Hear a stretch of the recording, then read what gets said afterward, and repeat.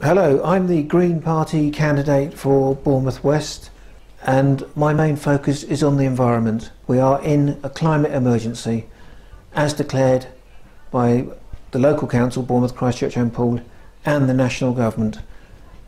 And when you declare an emergency, you need to take immediate steps.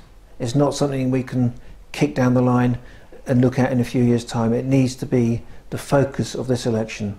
We need to do something now.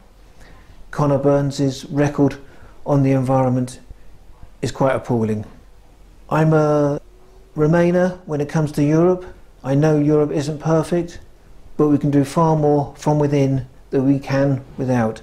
It'll do no good for the country or for the citizens of this country if we leave Europe in the way that is planned. We need to stay in, work with them, make changes and secure a good future. I also believe that we should be reversing the austerity cuts that the Conservative government have made over the last 10 years, bailing out the bankers at the cost of the NHS, the police and our services.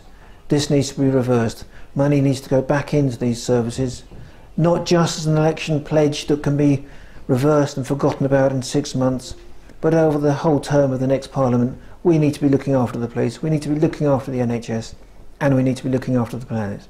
The Green Party receives most of its funding from individuals like yourself. We don't have large corporate donors, so we have to rely on people like you and me, people willing to dig deep into their pockets and put money forward to help us run our campaigns, to help us stand for election. And I ask you to pledge, if you can, a few pounds into my crowdfunding appeal. Thank you.